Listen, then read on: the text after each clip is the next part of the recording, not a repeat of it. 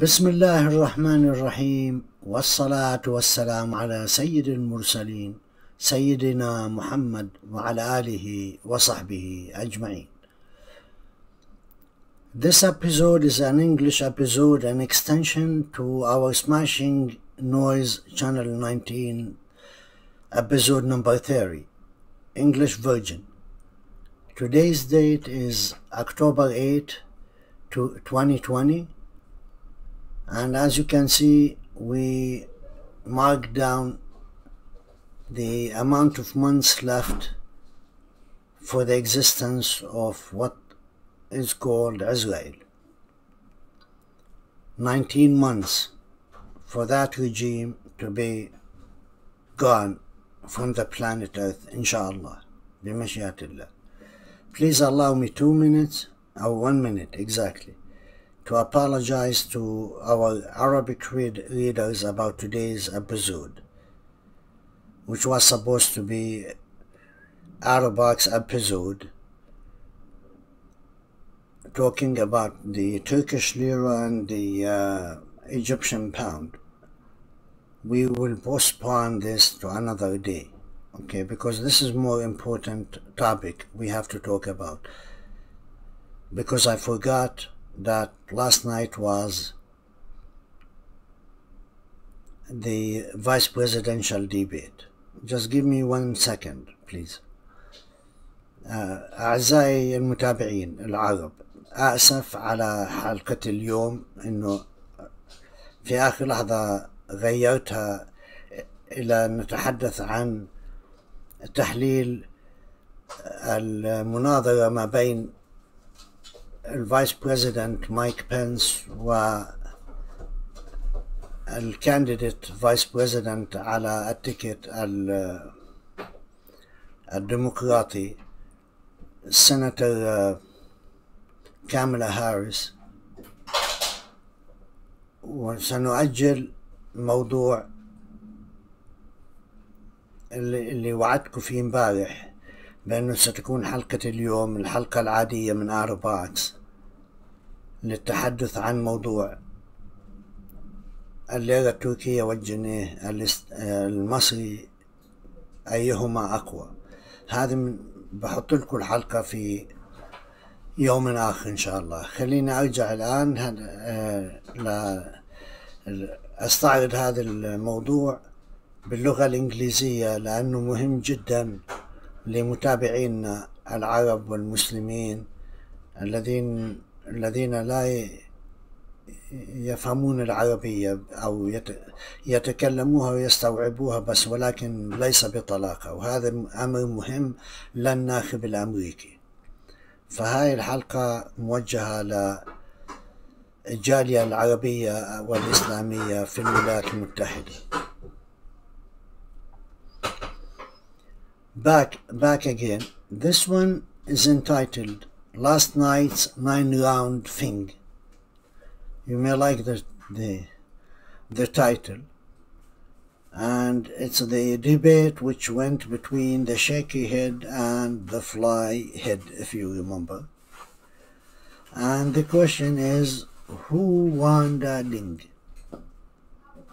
Is this Chinese? Yes, it is Chinese, because I believe China won at last night's debate.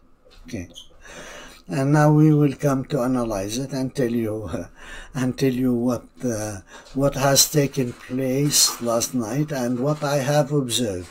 Okay, to begin, let me give you just some key notes about facts happened last night. The fact is, the major keynote, as you notice, that the challenger, Senator Harris, did not mention the word Israel, nor did it mention the word LGBT in last night's debate. And the obvious reason for that, because in 2016 election, they lost 13 states. Not 1, not 2 states came into play in 2016. Not the usual ones, not Ohio, not Virginia, not Florida, but 13 states all concentrated in the Midwest, which came actually to play. And if you look at those states, they are heavily populated with the Muslims vote, almost 15 million people, 15 million Muslims living throughout the United States, but most of them concentrated on those Midwest states like Ohio, Michigan, Indiana, Illinois, Wisconsin, and so on, Iowa, and all of this. And these people, the Muslims, did not go out to vote in 2016, as I told you in the first English episode, because we were backing Bernie Sanders against Hillary Clinton within the Democratic Party. But the Democratic Party made their biggest mistake by choosing Hillary Clinton over Bernie Sanders. So that fact was obvious, and this keynote was very obvious in last night's debate. While on the other side, Vice President Mike Pence did mention that one of their accomplishments is moving the embassy to Jerusalem, and reaffirmed that Jerusalem is the eternal capital of what's called Israel. So I just want to give you this keynote so you can observe it. I'm going to give you about 8 or 9 links, beginning with the full debate, just for easy and quick reference. The best one was audited or edited by any of the networks, so you'll find that in the link, and you will find 7, 8, or 9 links, additional links, which were directed to each and every issue within the debate in 4 or 5 minute segments, 3-minute segments, which are better for you to go to the issue directly. So another thing I want to also mention before I start going one point after the other is the fact is what I have observed as a very strong and powerful punchline by any party used yesterday.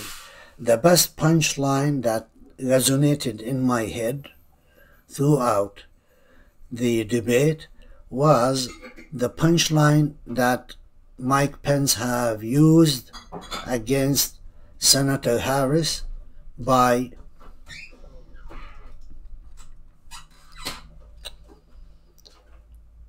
telling her every time she said something, he would respond by the phrase, "You are entitled to your opinion, but you are not entitled to your own fact." That means the facts you are trying to say as facts, they were your own facts, but they are not facts. So that was very strong, which led and resulted actually at certain segment during the debate for Senator Harris. Every time she says something, she would reiterate that this is a fact. That means this punchline has struck her and put her on the defense. So that's the observation. But there were about 9 issues discussed last night, ranging from coronavirus and the anchor Susan Page has dubbed as the super spreader of the virus for the event that they held at the Rose Garden at the White House. That she started off with that question to give Senator Harris a heads up, because this was supposed to be her main and major forcing point against the Trump administration, against Pence in the debate, and she thought she scored on that. So what, let's give it to her.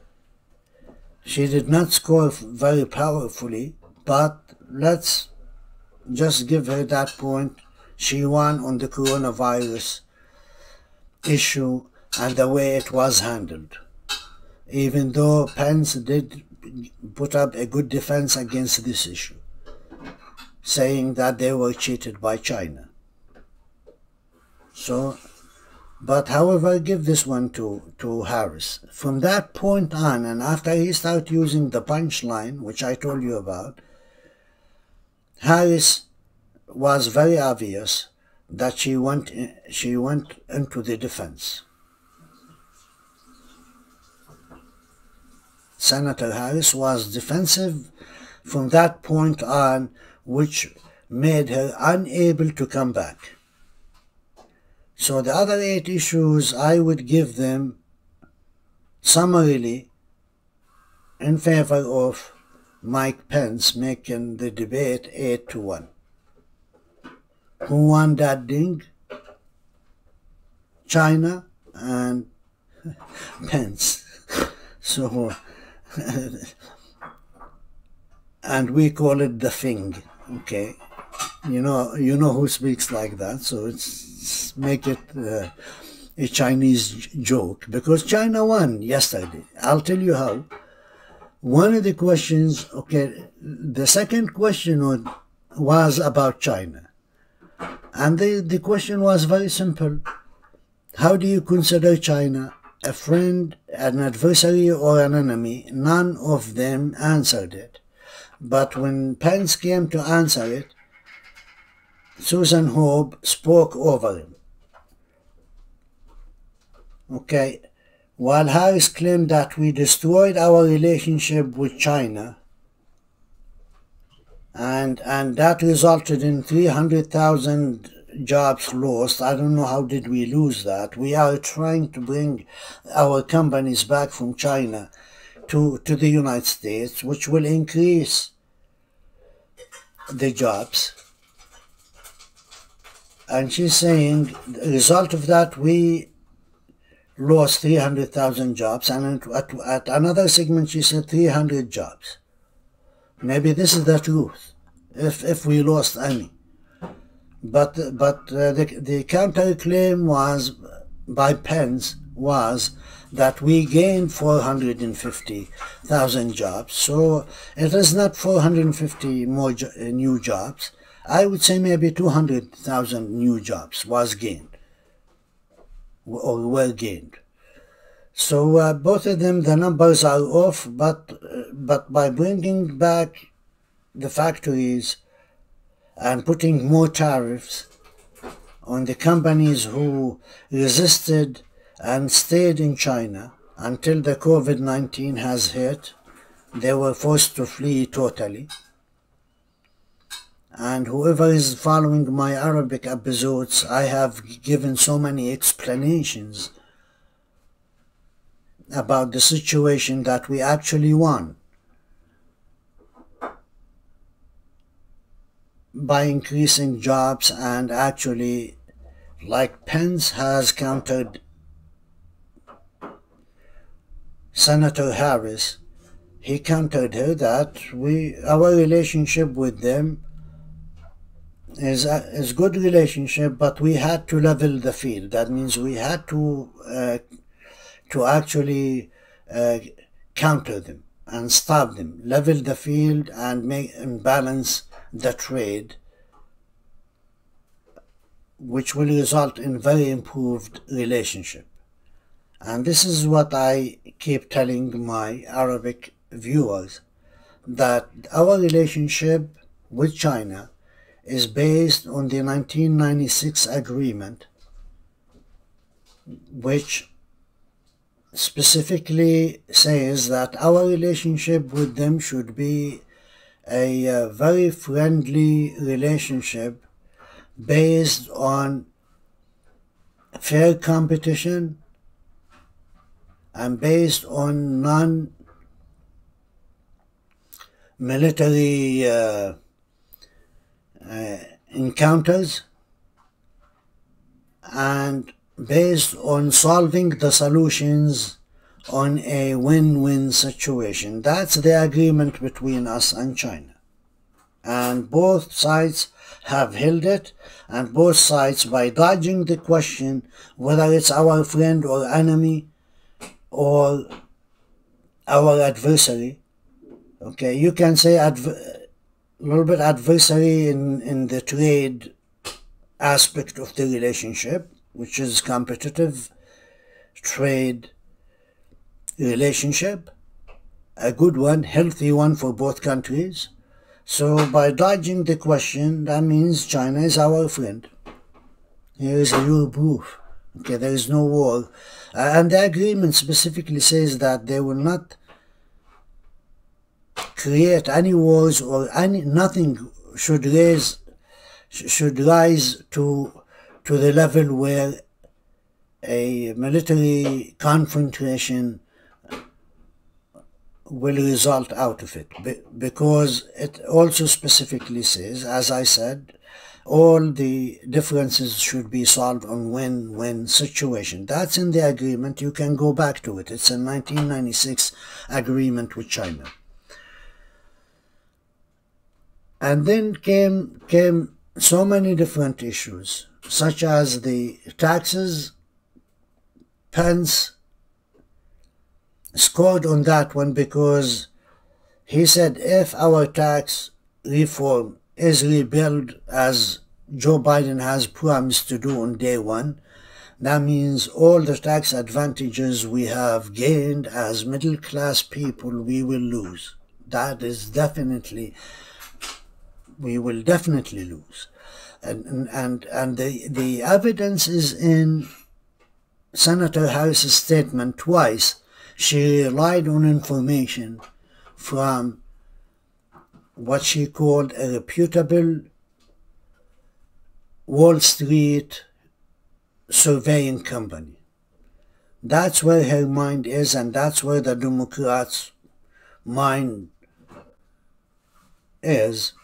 Wall Street, or the 1%. So we really do not want to go back to that era. The tax reform, which cut down heavily the amount of pages that our tax code and our tax law is made of, about 16,000 pages, or 12 to 16,000 pages, and rising during the Democratic era. Now they have been cut down to very small numbers, 500 pages, maybe 600 pages, and good tax breaks for the middle class income category, and that is a fact. And the most beneficials are the people who are making between $138,000 to $168,000 a year. They benefit a lot. They pay a lot less taxes. So that's the middle class. This is the class we have to strengthen to keep as strong as possible throughout our career, our life in this union of ours. I consider the environment and the other issues, both sides. Like if we go back to the green environment agreement of Obama-Biden, that means more regulations.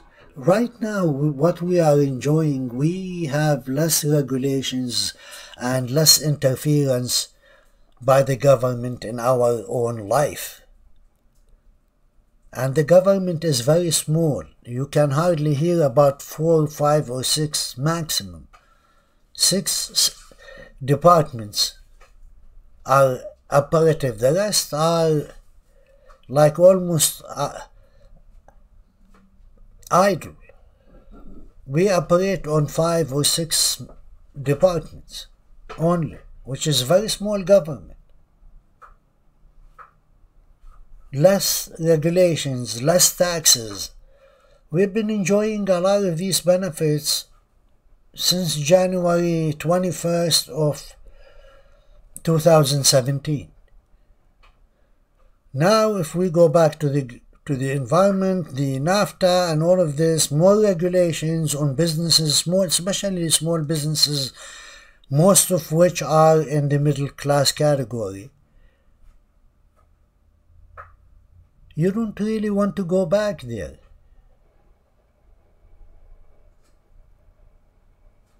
We don't want to go back to where the government almost sleeps in our houses.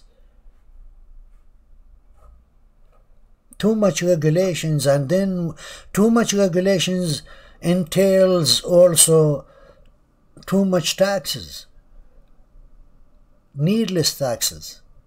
While the Democrats want to tax, this guy relieved us from all sorts of taxes. He made our life simple and our tax code a lot simpler. One page,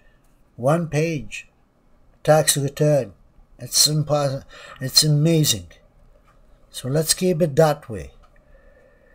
So all of these issues, the taxes, the green environment and all of this, it goes into the column of our Vice President Mike Pence. He was very calm yesterday. He was very well composed. Like, he dealt Senator Harris an early blow that put her on the defense throughout the whole debate.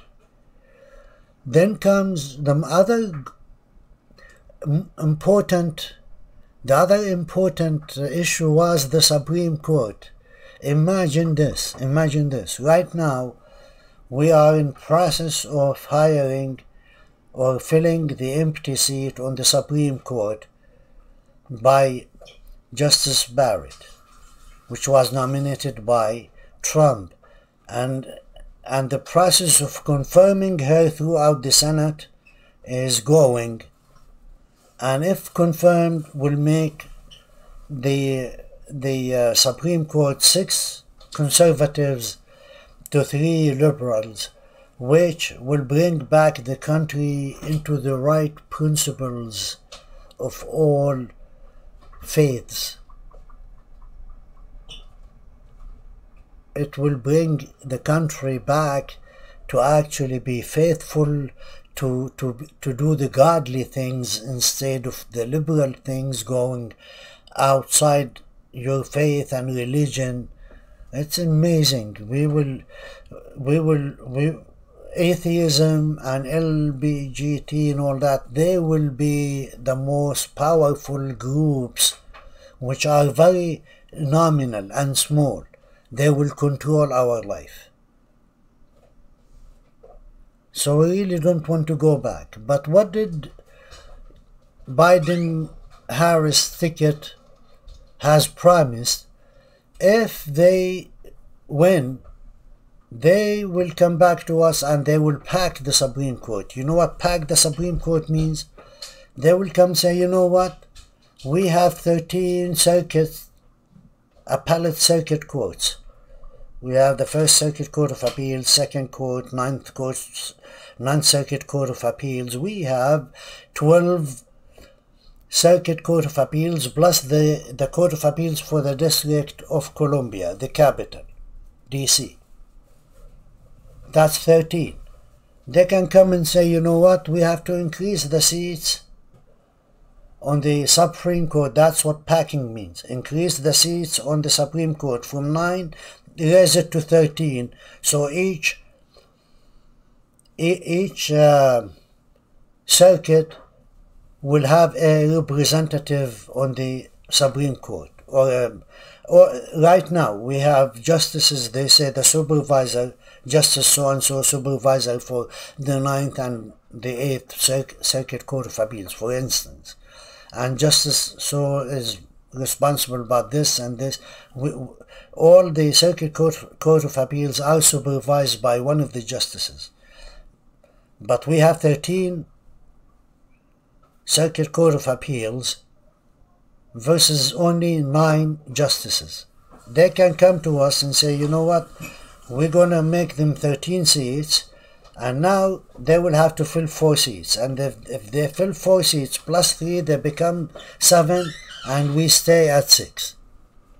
And the conservatives stay at 6, and then we go back again to atheism, away from our religions and faiths, and we lose most of our liberties to minor groups. That's the fear. That's why you should go out on November 3rd as a Muslim and vote for Trump-Pence ticket.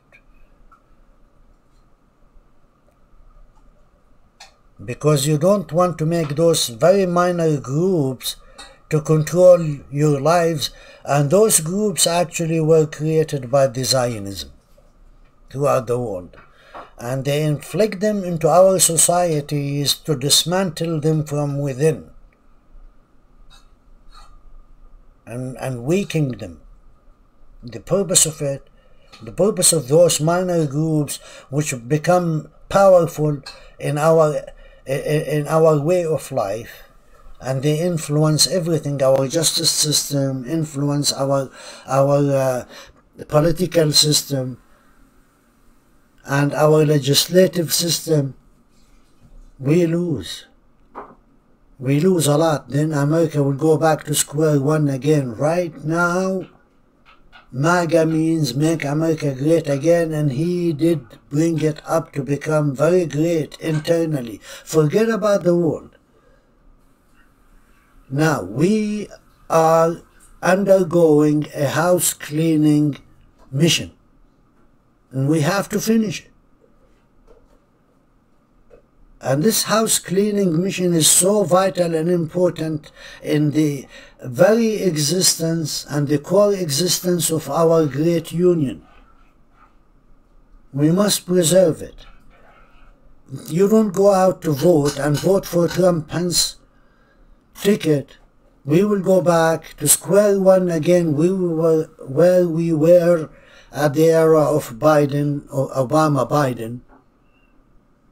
And then faithless and non-godly things will keep inflicted into our society to dismantle it and destroy it.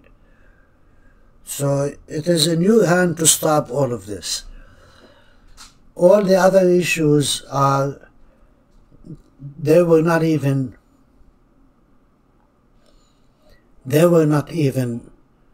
answered by both parties, by both